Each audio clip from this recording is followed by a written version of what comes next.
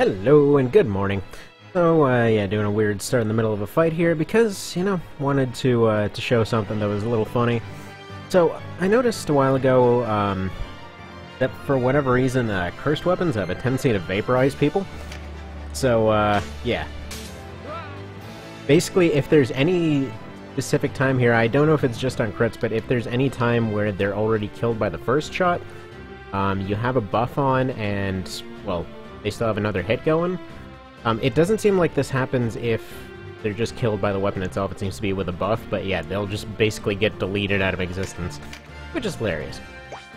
One of the few redeeming factors of these weapons, in fact. So I got a lot of people using a lot of different stuff now.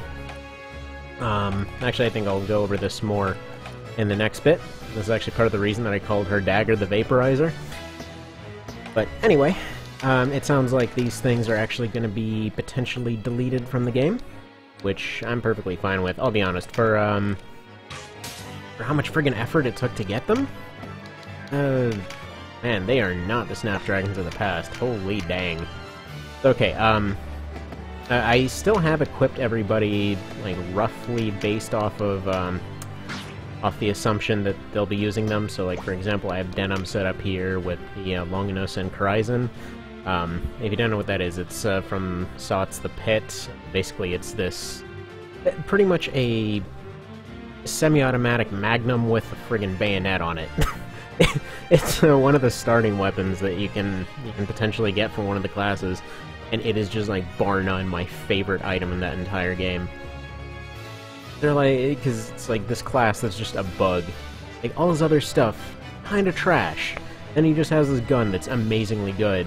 And, well, he basically has to base everything around using that gun, and doesn't have the stats for it to start off with. So, that's nice. Anyway, that's a whole other thing anyway, and, yeah, need to get through this fight so we can do patch notes, because 87A is out. So, yeah, got some new stuff finally. Actually, it looks like, Dragons finally got their friggin' resonances fixed, so we'll be looking over that. Actually, screw it, I might as well just go over them now. So yeah, instruments got changed to dex weapons, Damask blowguns provided, correct status immunities, apparently they weren't doing that before.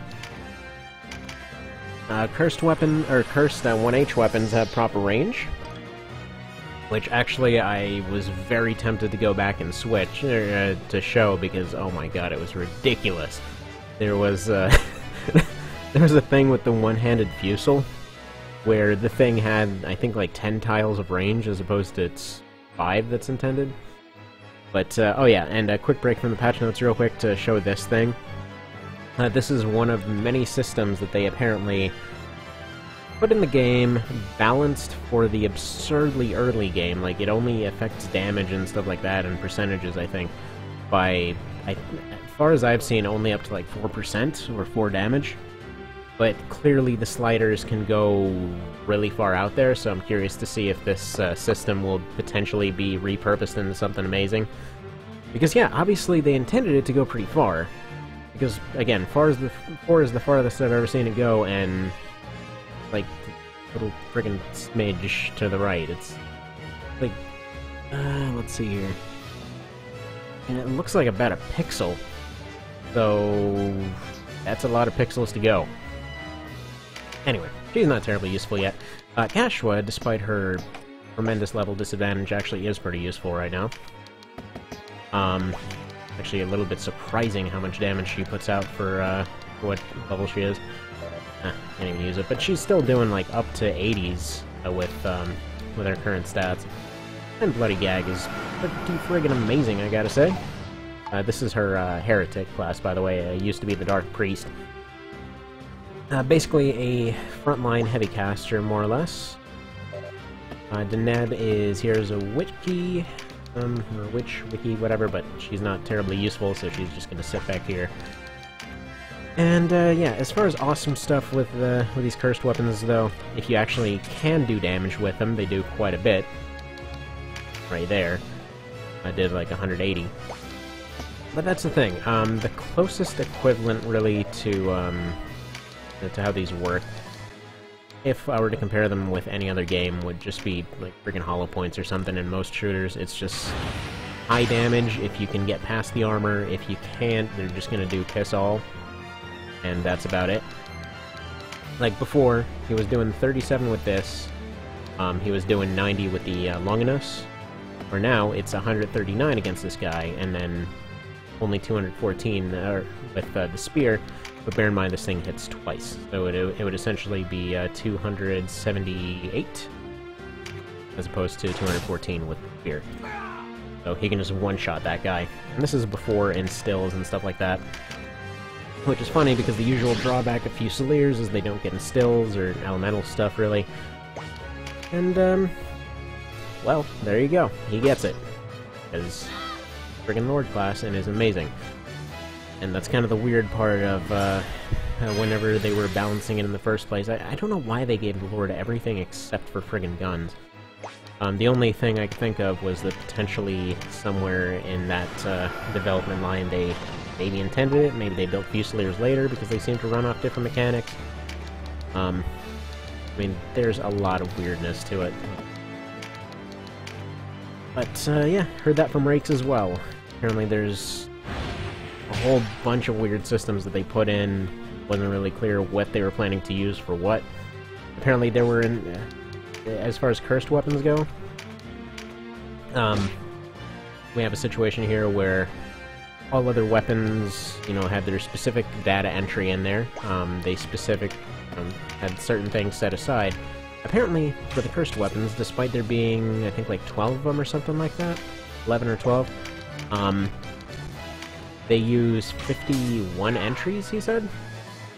Because apparently they made one version for each of the unused weapons, one version for each of the used weapons, and then one more copy that was just kind of there for no apparent reason. Again, just like many things, they seemingly went and developed all this early game stuff. They balanced the early game stuff. They developed all the, like, full friggin' years of content, and then not a whole lot happened there. Hang on. I mean, the customizable names are really the main thing that I like about these. It's kind of cool to have a sort of potentially huge damage against an armored, you know, kind of weapon. Some of them are absolutely pointless, like, friggin' two-hander there's no point to it. Their whole shtick is they're there to break armor and stuff like that. So you have no reason to go take a heavy tanky class, drag it all the way to the back so that they can do very slightly more against squishy targets. Their one potential benefit maybe is if you use them as a caster, but it's not like they have the kind of skill sets put together to be able to constantly do that. So then they would just run into an MP issue, then they would just run into a being able to actually get kills issue. It's just there's so many more effective ways to do it. So, personally my vote is absolutely entirely for just erase that crap, because there's so much cooler stuff that could be done with it. And yeah, I've actually been equipping Denim and Canopus here with standard tier melee weapons, pretty much to take advantage of the fact that they still need an armor-piercing weapon if their ranged stuff doesn't work. And again, I'm really only using them for grinding because I don't like the idea of a weapon that doesn't work sometimes. It's one of the big things for why I never, yeah, I just want to get his fusils up right now. It's one of the big things for why I never, ever wanted to use energy weapons growing up in Armored Core. It was just one of these cases where it's like, I don't trust that thing. That thing's gonna glitch out on me and friggin' break. I don't trust lasers. Which, granted, there was absolutely no function for that, other than charging, which is kind of its own situation.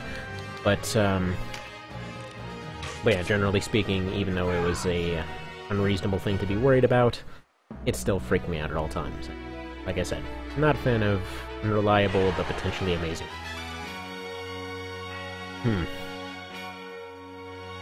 Yep. Oh, and guess what? Canopus seemingly just accomplished something that I've never actually accomplished before. He's actually gotten enough points to be able to afford the immunity skills in the base game. Let's see, it only took him 3 entire runs through the game, and Palace of the Dead, and like 20 runs through Farampa, and going through a couple of the fortresses. That took a minute. That maybe was a tad too much for them to think would be a good idea. Alright, now. Ooh, EPs. I want him to have more EPs. Is that even something I'm using on him? No, it's not. I will completely forget this idea now. Okay, so, patch notes. Yeah, previously mentioned, instruments are dex weapons now. Neat. Damask blowgun does immunities. Cursed one-handed weapons have proper range. As shown here. Horizon, which is inexplicably a holy gun, but whatever. He's weirdly set up for holy stuff. That was, by the way, that all just sort of fell together. There was no planning behind that. Canopuses, I switched him off for that. I tried using the Vaporizer on him. It did not work whatsoever, so that went to Kashua, and I mean, that was originally supposed to be his Vaporizer, but the dagger doesn't work worth a crap for him, so he got his Aura Dagger instead. That thing is amazing. Caldia and Katetsu are much easier to craft at higher... Oh, and are higher level weapons, so their weight got reduced to 2. Alright, that's cool. Adjusted some weapon stats and level requirements to distribute them more evenly. I don't know why I'm friggin' speaking weird, I apologize. Which is nice, because I believe this thing was a level 28 sword before. That probably explains why I was looking forward to using the Desert Blade at 26. Yeah, this thing used to... Or no. Yeah, this thing was, I'm pretty sure it was 26. Now it's a 25. I kind of accidentally jumped over it. And then the Gilgamesh is now at 26. Thesis at 20. So yeah, these are a little bit easier to come by. Pretty sure the Notos used to be 37. There's the Soul Eater, named it after the ultimate weapon from Legend of Dragoon, which it's nowhere near as good, but decided to give it to Trafalgar just to kind of hang on to it. I tried to do the kind of double attacking Berserker combo thing, but for whatever reason, this thing doesn't seem to actually add the stats that it says that it does. Like if I switch over to another one, like a Cavalry Axe here, his other weapon still does the same damage, so this would end up doing more damage than equipping him with a Kungol. I don't know what the point is other than slightly higher defense. I mean, okay, accuracy is a bit higher, you know, avoidance is a little bit higher. That's all well and good, like, it's just purely defensive, but it doesn't actually add to the offensive stats, so again, if it did, this combination here would be amazing. Kind of a bummer, but whatever. What else? And then the MLB Moonlight, just because I was planning to make it. Again, not exactly fantastic, but I assume she might get some use out of it. I was actually planning to change her over to her Knight Commander class, but haven't quite done so yet. Okay, back to the patch notes. So, replaced one of the mid-level 2H Fusils with a one-handed one. It's craftable using the Fusil Enchilada. That would be the Belter, which you can't use yet. Yeah, all my Fusiliers suddenly were holding Belters, which are these. Basically, it's a level 25, 118 attack pistol. Really good, actually. Finally, there's a level 20 to 30 gun, because there was just this weird jump where it just... Your last one was at 21, I think, and then that jumped all the way up to 33, so you had... Well, base game, you had an utterly useless gun for that point. Just did nothing. There's... By the time that you finished using a Rimfire +1 and got to a Patila, there was just nothing. Nothing at all. I mean, the Rimfire stopped being useful around 25. It just went and plinked anything that wasn't a squishy target. So, and then even if something's squishy, it's doing like maybe 20 to 50. There was no point. No point in keeping it around for the weight, for the recovery time, nothing. Anyway, again, that it just seems like they balanced up to maybe 15 to 20-ish, and then just threw the rest of the wind. Kind of threw it all out there and hoped that it stuck well. Yeah, very slightly adjusted stats of some gear pieces because calculations were off. Haven't seen a whole lot of that yet, but see when it comes up. Dragons lost access to dash. With the liftoff change, they would be able to dash while flying, so I'd like to reserve that for native flyers, he says. So yeah, that dash got added to the flying move. Lord gained access to HP infusion and conserve MP. He ended up with 2 wizard skills and none from Spellblade, so that's really useful.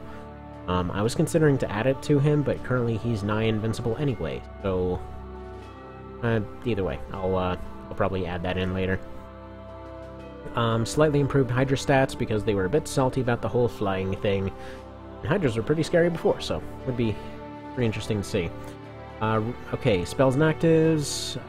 Apocrypha level requirements got raised. First one was stronger than AoE spell 4s, and you could use it much earlier. Fair enough. So, I guess we'll be able to use the Apocrypha stuff. Speaking of, actually, spell-wise, can you learn any cool new dealies? I don't think so. I think I got her all her stuff that she can learn. Hopefully I'm not really nasally today. Long story. Freaking cat slept on my face. Okay. Back to this. Let's see.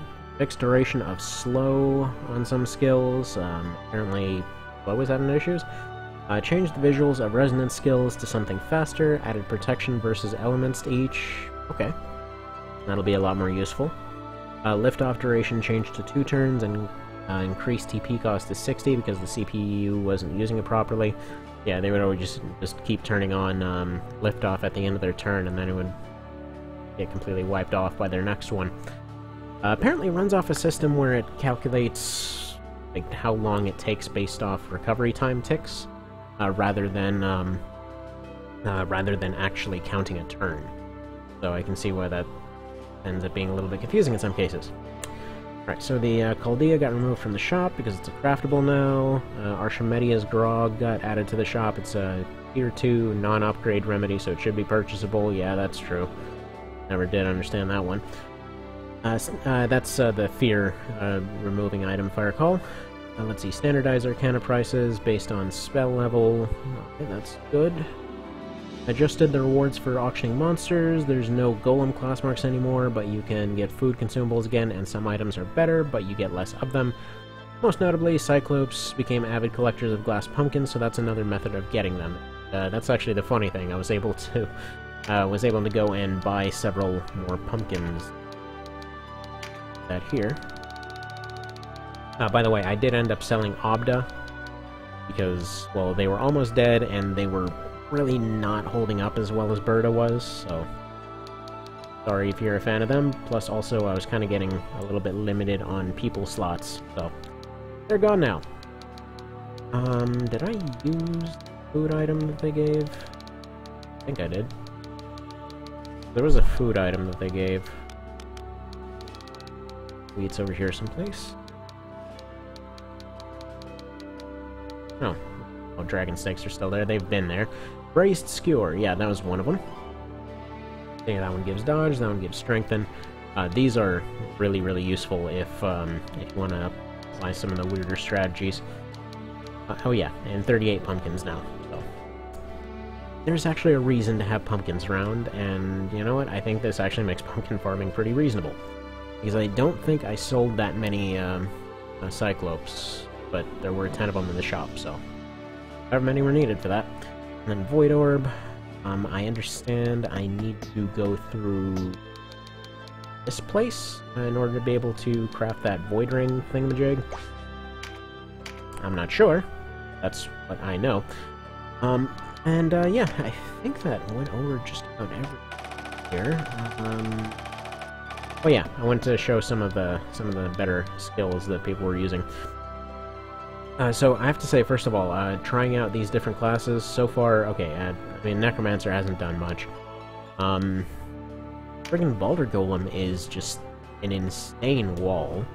I mean, its stats aren't very good, and it's still function. I mean, it's at friggin' 7, and it was able to tank stuff from 30s, so that's pretty useful. Oh yeah, I made Sarah back into an archer now.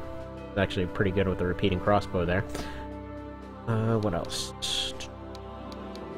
Okay, Deneb's thing. I haven't gotten many of her abilities yet, but here we go, magic time. This thing can work while silenced, though I'm not really sure why you'd need to. And yeah, she gets her abilities to restore MP here, so pop those on later. Now, as far as the shaman goes, apparently they're supposed to be just a pretty good caster. They get access to some unique stuff. I haven't noticed any new abilities on her other than Nature's Touch here, which should be good. I don't know. I'll test him more by next time. Basically, I ran into a situation here where I was hoping to grind everybody up a bit more, and a bunch of stuff came up, so I'll be doing that by next time. Let's see, Lich stuff. Currently just Salvation available on him, so he hasn't been properly ground up either, but yeah, Cash was pretty friggin' amazing, I have to say. Just because this ability is really good, she's tanky enough at this point to at least take a hit or two at her current level. She can still output a pretty decent amount of damage, and yeah, this thing, friggin' bind and silence on everything around. So, really useful. And I think that's everything except for Ozma. Her over real quick. And yeah, I'll be, like I said, I'll be getting back to this stuff later. Hopefully should be round up by next time. Just wanted to go over the patch notes and everything, and see you at that point.